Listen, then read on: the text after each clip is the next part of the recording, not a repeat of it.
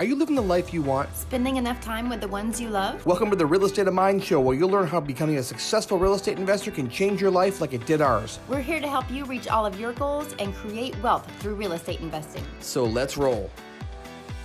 All right, welcome back to the Real Estate of Mind Show. We're your hosts, Glenn and Amber Schwarm. Hello, everybody. Where we help everyday people create wealth through real estate investing. You know, we try and find good guests all the time to come out here and help and educate and bring what we think you need. And so everyone's always looking for money, right? That's always resources. Yeah, everybody wants to know where the money is, right? Everybody wants give me money. I think that's the hardest part of this thing. It's, ironically, it's a part of it, but not the hardest part. So we have got Christian Bachelder here today. And Christian, welcome, man. Glad to have you. Hey guys, appreciate being here. Yeah. It's from One Lending. No, is it One Lending? Is it One Brokerage? One Brokerage. Sorry, One Brokerage. One Brokerage. So cool. Well, listen, man, give us a little background on you. I'd like to know a little about you and what you do, and tell our listeners about you. Yeah, absolutely. I have kind of a weird track that led me here. I started out in chemical engineering, of all things. Oh, wow. Okay. Yeah, completely 180. Kind of went into that whole tech field, and I graduated from UC Berkeley, and just did not find. I was in the really weird kind of subset where my skills did not really line up with what I enjoyed. So like I was good in engineering, right? Like I had a gift for it. I was good in my academics, good in the internships and the jobs that I landed after that. But it just absolutely no resonance with my enjoyment, right? Nothing that really made me feel good being there. So took a random shot in the dark. I got a little, into real estate. I joined, just kind of a family brokerage in my area. From a family friend of mine, and just, fell in love, saw the power that real estate can help people achieve. And, then I got into financial independence and, financial literacy and just understanding investments, and found myself eventually progressing from being a real estate agent to being a broker and into being a loan officer and originating my own loans. And then I even added insurance services. So becoming an insurance broker as well, kind of in the mentality of, hey, when I first started, my goal was for every client that I met, I wanted to turn that into 3 clients, right? So for anybody in a sales position, a lot of your listeners may even be realtors themselves. I know a lot of, fix and flippers and investors get their license to support themselves as well. And, imagine if every client that you could prospect was 3, right? You had a loan client, an insurance client, and a real estate client, and potentially even an investing partner, because obviously, like most people, this eventually, progressed into me actually investing myself, right? And I'm a long-term hold. I do Airbnbs, but that's kind of the overview of everything I got going on right now. Wow. It's interesting that we were at an Anthony Robbins Business Mastery several years ago. And one of the things that he said is find out what your ideal client needs before, during, and after the sale. Yeah. Those businesses. So you're kind of taking that approach to the One Brokerage. But I think it's also interesting that you figured out just because you're good at something doesn't mean you necessarily like it. Our 9-year-old daughter last week, she was saying, I'm not having fun at this, Mom. And I'm like, really? But you're so good at it. And she said those exact words, just because I'm good at something doesn't mean I like it. And I was like, wow, that's pretty insightful for a 9-year-old to figure that out. Yeah, that is. This took me 25 years to come to that understanding. So she's, you got a little go-getter on your hands there. But that was definitely something where, I think it's so key for our listeners too, because I think so many people are in that position. They're in a job that they have the skills to do, but they're not getting enjoyment out of life. And so I think that's a really key point to kind of hone in on. 100%. Yeah. And that's the moment I kind of realized that. Obviously I made that pivot, and not only financial wise, but just like quality of life, enjoyment wise. It was definitely the right decision for me. Not saying it would be for everybody, but it's something that, that you don't always put 2 and 2 together, that, a lot of people just go into something. I'm good at it. I got to go do that. That's where my skill set is, Yeah. Christian, were you part of Bigger Pockets at all, or are you now? You mentioned David Green before. I'm integrated a lot. I guess let me clarify that. I co-started the One Brokerage with David Green of the Bigger Pockets podcast, just for clarity for the listeners. So I business partner with David. I'm a guest on the podcast regularly, but I'm not like a Bigger Pockets employee or featured by them or anything like that. We are a featured lender. So, we're, a lot of our lending services get broadcast on Bigger Pockets. But I partner with the individual David Green, not the conglomerate Bigger Pockets, right? Yeah. Well, I asked that question because we were Amber and I, David's kind of the second generation coming through of Bigger Pockets people. Yeah. But I'm friends with Brandon Turner and Josh a little bit in the early days because we were the 15th podcast for Bigger Pockets. Amber and That's I were. awesome. Yeah, you look back. One of my neighbors down the road said, "Wait a minute." We moved here. We moved to Florida. He's like, "Hey, dude, you guys on Bigger Pockets?" I said, "I were." So he went back and raced. He said, "Oh my God, I remember when that came out. It was a long time ago." But oh, how funny! That's awesome. So you mentioned Bigger Pockets. Brought back some good memories of working with those guys. I used to be a blogger on there. I used to write a lot of blogs too. Nice. And then I know Josh sold it, and now it's run by more of a company. I think I would say. Correct. Fund. Yeah, hedge fund type structure. Yeah. But yeah, I know they've expanded. I think they got 9 or 10 podcasts now, all in different branches. I know they have like the Rookie podcast, and they have like the Market Watch podcast. So they got a lot of cool things going on over there. Obviously, David's still the primary podcast, but sure, that's a lot of podcasts to do, man. That's a lot of podcasting for sure. Sure is. Yeah, but it's fun. Everybody about money. So tell them what you do with money. And I'm also curious to know your take on where we are in the economy, right? That's a hot button. Great question. Where are we in the economy? What's that look like? What are your thoughts? Just what are the experts in your world saying on the inside about the economy, the interest rates, and where it's going, how it's going to affect all of us as investors? Yeah, 100%. So let me answer both parts of that. First and foremost, what I do is I'm the money guy, right? So I get people the financing that they need, whether it's for a long-term hold, a fix and flip project, yada, yada. And just to kind of consolidate everything into 3 main points, lending can really be broken up into 3 categories. Your first is conventional. That's the Fannie Freddie stuff, the stuff the government runs, the FHA, the VA, a lot orchestrated around primary residences, debt to income ratios. You got to qualify. You run out of qualifying potential in that realm pretty quickly. I don't qualify there myself anymore. I have over 10 properties currently. So once you get over 10, you just can't get another conventional loan, right? That may be something that a lot of listeners are familiar with. There's also debt to income ratios and FICO requirements and all the stuff, right? The second category is non-QM lending, which is non-conventional. That's a blanket term that really means anything but conventional, but it really hones in on anything for a long-term hold or a medium-term hold is what I would say, right? So not your bridge products, not your fix and flip loans, right? And the third category is just the hard money. I need a loan for 6 to 12 months to purchase and renovate a property, right? And that's obviously, as you go up that list, interest rates get more, cost to acquire gets more, but access to capital gets easier. Sure. Right. So just from an underwriting perspective. So that's what we do. We have all 3 of those brackets at our company. So I'm responsible of going and formulating these lending partnerships. A common misconception is I'm not lending my own dollars, right? I don't have 500 million a month fund, right? Right. Yeah, we know. But we're procuring lending partnerships, and, helping them build products. We give a lot of feedback. We're a pretty high volume brokerage, so we give a lot of feedback into what customers are looking for. And we have some power to actually help influence what products are available, which is pretty fun, right? We're able to kind of be on that capital market side. And then to answer your second question, what is my opinion of where we are? Well, I mean, we're in this time where we just printed some oodles number of money, right? I mean, just stuff we don't even know about. Yeah. I mean, it's just, and obviously everything right now is perspective, just because we've never really done this, right? But what I would say is, if I told you that a dollar bill was just getting less and less and less valuable, I would say it's got to get into something more real. It's got to get into, obviously I'm biased. I'm a real estate guy, but that could be anything. I mean, if somebody's a real true big crypto believer, I'm not, but okay, that's something that's not the dollar, right? And obviously savings and reserves are important. Every good investor knows you got to have your foundation. You got to have your base, right? Sure. But me personally, I am in such it's a strategic, employment, but trying to get as much into a real asset that I know. For instance, I invest in short-term rentals. I invest in markets. You guys mentioned you're in Florida. I invest in markets that I don't really see anybody not wanting to be at in the future. Like I invest in the Smoky Mountains in Tennessee.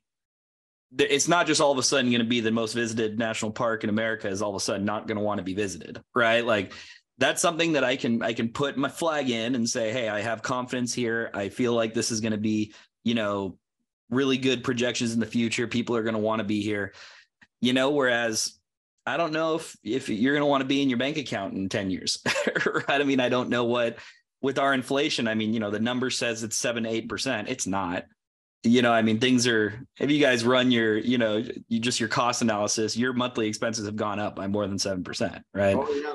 Oh yeah. So just my taking all of my industry knowledge away, just complete common sense wise, if there's more and more and more and more of one thing, and our only reaction to hard times is make more of it, I got to take that and get the most value for it in another realm. Yeah. Right. It's the only thing that I can realistically make myself feel good about in investing. Yeah. And I'll add one more thing to this. And this is maybe something where a lot of your listeners could benefit from hearing this. Myself personally, that David and I talk about this a lot. Quantitative easing, which is just a fancy word of the process of how the government printed money. They printed all of this money, put it into circulation, and now there's the alternative that's called quantitative tightening, which is where they're kind of trying to take money out of the system, right? The problem is once it's created, you can't just destroy it because that money has usually been spent, it's been leveraged, it's back into the economy. It's not like you can go back to people and unprint money, right? Yeah, right. Yeah. So David and I go back and forth. There's a lot. The government raises interest rates to try to limit growth and limit access to capital, and that's how they kind of take out money. In my opinion, I think it's fairly obvious how the government can take money out of the economy. And I think it's with taxes. Yeah. It's the only transactional process in America where money goes from us to the government. It's the only one. So just doubling down, this is what I'll end on. Why not take advantage of the asset class that gives you the most tax advantage position? Right. Right. Right. And I mean, if you guys really go study the American tax code, it is very preferential to one investment type, right? Oh, yeah. Not stocks, not annuities, not anything else. It's go buy real estate. You can upfront depreciate. You can essentially get tax-free income. You get breaks for renovating properties. I mean, it's like, yeah, it's a lot. Not to mention that just the track record of how much it appreciates. I mean, real estate 100% appreciates it doubles every 20 years. Yeah.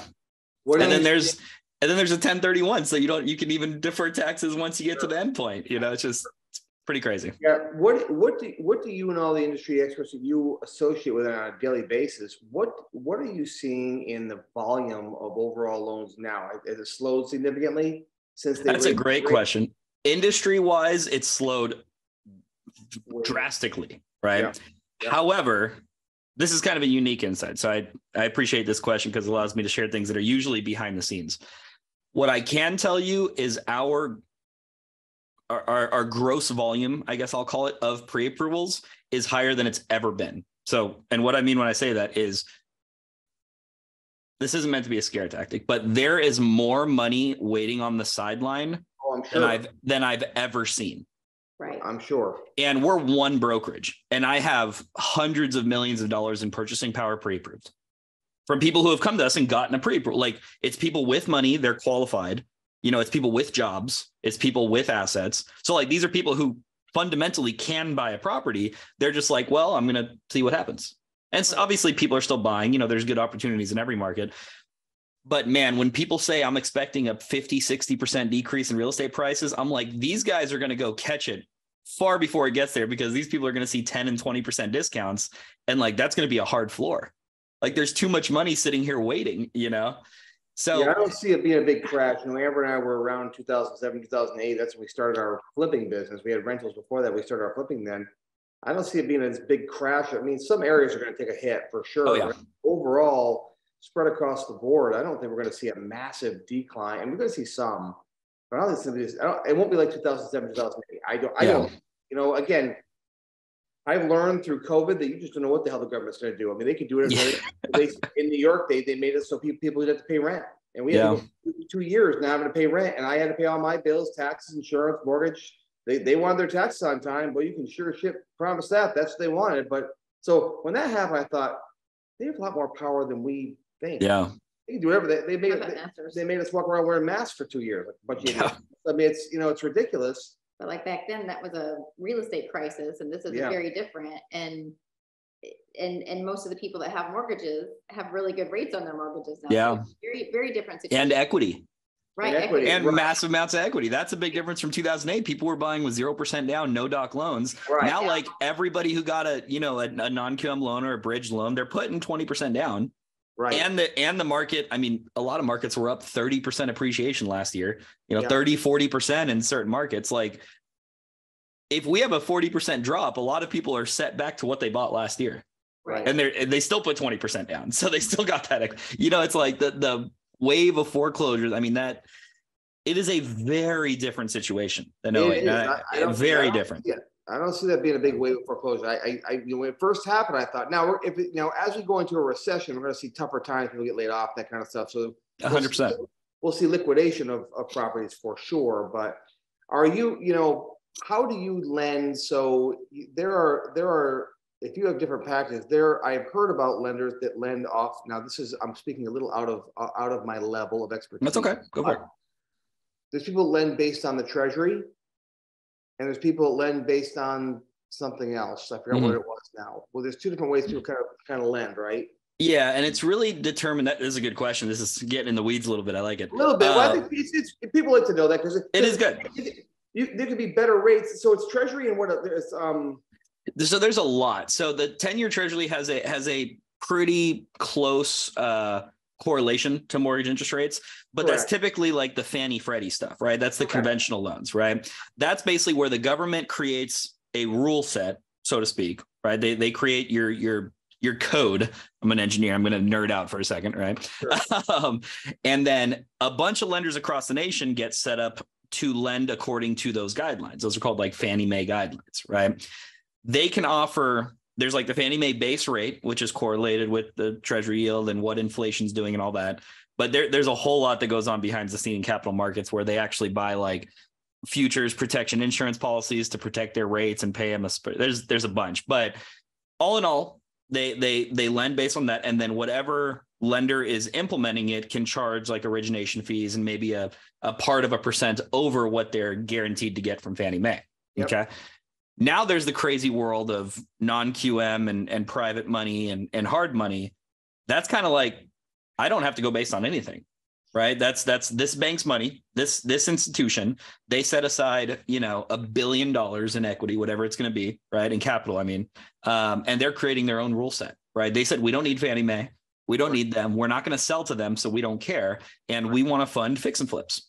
Right. We believe in the American go-getter mentality of going and finding a property that's beat up and putting some sweat equity to it and forcing appreciation. Right. And they don't have to go by anything.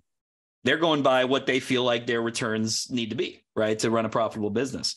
So it's the further and further away you get out from like the standardized procedure of conventional lending, the more kind of like I call it the Wild West of lending. It's kind of like the market gets set because there's a lot of fix and flip lenders. So like it usually settles around the same spot, but like some people may run a special and like be 2% below the industry average. Right. And obviously that's people that everybody's, hustling to go find. Right. Sure. But in my experience, the people who are the lowest rates, usually not good. They usually don't fund the loan. They usually can't do it in time. They usually have all these hoops that you got to jump through because they want to fund the absolute cream of the crop because they know everybody's coming to them. Right. Which is, at the end of kind of the final point here is this is where it's really beneficial. And this is not a sales pitch for me, but go talk to a broker if somebody's looking to get a loan. That's as simple as I can make it. If you got a local community bank and you're in tune with them and they've gotten a lot of flexibility with you now, cool, awesome. You're probably going to get lower rates with them. But if you're pivoting between different loan products and different states and different areas, I invest in multiple states myself. You can't find a bank that's going to follow you in every asset class that you dive into, right? A broker can, right? I mean, we were talking before we turned on the recording here, we have over 300 products, right? Where we can flip and pivot and change and audible the whole way through your investing journey, right? Which is fun, right? And I like playing that like Lego game. And once again, guys, that's not coming to me. That's just a broker. Obviously I am one, but the process is so much smoother when you don't have to worry about pulling a new credit report with a new lender every state and every product and every asset class that you get into, right? That's a really good point. So I guess, you know, sometimes you think that a broker might be more expensive because it's a middleman, so you're paying extra points. Great question. I love this. Perfect question. So yeah, it's actually the alternative, and I'll explain why. So you guys have like Costco's around you, you know, Costco, like big Costco warehouse, right? So the equivalent is, and Matt Ishbia, the president of UWM, actually was on the podcast, the Bigger Pockets podcast with David.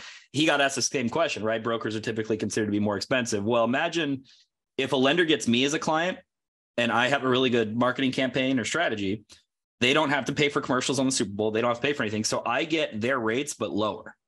Yeah. I build in my spread in between the difference of those rates, and we don't build in our spread to be back up to what retail rates are. So usually we cut a little bit on what they would make on their operating overhead. And I have one office and a few people, and most people work remote. Like, I don't have the overhead that like Quicken Loans has, right? Like, I don't have a Super Bowl commercial I got to air for, I don't even know what Super Bowl commercials cost nowadays, 10 million, whatever it is, right? So typically and on average, I know Fannie Mae actually keeps this data. I think last year, mortgage brokered business as opposed to mortgage retail business was 0.387% cheaper on the rate and 0.25% cheaper on the cost across the entire country. That was like Fannie Mae actually released this, and you guys, please, I implore everybody to go look it up. Because that is a super common misconception, and it's one that brokers are trying to pivot. And I know in 2008, what you're saying was absolutely true, because brokers would go charge 7 points on a loan. Right. That's not the reality anymore, right? We're governed by, we actually have maximums that we can charge because of all the Fair Credit Reporting Acts and everything that came out in 2008. So that was an extended answer, but I wanted to make sure I was clear with that. No, honestly, it's a good answer. You know, we all of our holds are right now besides when we live in, they're all in upstate New York. Now we want to start down here. We're sort of just watching for a second. We're like everybody else, just kind of hanging out, see what's going to happen here. For that particular one, we're still buying like crazy in New York. But, you know, I think having somebody, like right now, I work with one bank for all the buy and holds up there, right? Well, I should say that. We have 3 banks. I have really one primary that I do my lending with. We're maxed out with them. Like, you know, we're probably about $5 million with them that we've borrowed. And so now everything has to go through the bank, the credit union president, you know, because we're in the top 2 or top 3 clients. So it becomes a thing, and it's more of a hassle now sometimes. And they can't help me down here. I have a great relationship with them. 100%. Whatever, all of our loans there, but now they don't have. So I went to a local bank here in Florida when we first moved here, and it was like, it just felt different. I don't know anybody. I don't have any. They're like, oh, you can put money in street credit here. Right. I got to put money on the deposit. I'm like, actually, all my banking is done in two banks in New York. So I just keep it in my business. So having a broker is a really good idea. I think, you know, after this, I'm going to get your number and reach out to you too. So on that note, tell listeners how they can find you. Tell them how they can find you, how they can connect with you, and all that. Yeah, absolutely. Our website's super straightforward, theonebrokerage.com, THEONE. We actually have the domain for the number 1 as well. So spelled out, or the number works, The One Brokerage. There's a little contact us tab there. There's a little inquiry form that you can fill out. My direct email is Christian@theonebrokerage.com. Pretty straightforward.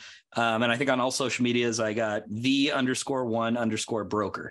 That's on Instagram, TikTok, whatever people are using, right? I don't run it, so if you're messaging me and get mad that I don't answer, it's a team that runs it. But yeah, that's where people can find me. And you know, obviously would be happy to help out anybody who's looking for some financing of everything from a classic long and hold to a fix and flip to everything in between. Awesome. This is great information. And you mentioned people have so many misconceptions about even how much a broker charges. I think misconceptions are one of the biggest things that keep people out of real estate. So help clear those up and to help people, you know, level the playing field with what the possibilities are and how much opportunity there is. This is awesome. Yeah, 100%. And I appreciate you guys asking those questions, because that's, you know, like, it's not sexy to talk about the difference between wholesale and retail rates. And, you know, like, but, you know, everybody will say like, hey, I got a way to, you know, buy a new Airbnb with the no fail method. You know, everybody's going to go buy that course. Right. This has been great, because at least I get to pull behind the curtains a little bit and say, hey, this is what actually happens behind the scenes. Right. So I think it's great to do a broker. I think it's a great thing. Like I said, I'm going to reach out to you after here and have a conversation. So Absolutely. All of us, do me a favor and reach out to Christian if you want to get some money. He's giving away free money today, he said. You need money? I'm just kidding. So I heard that too.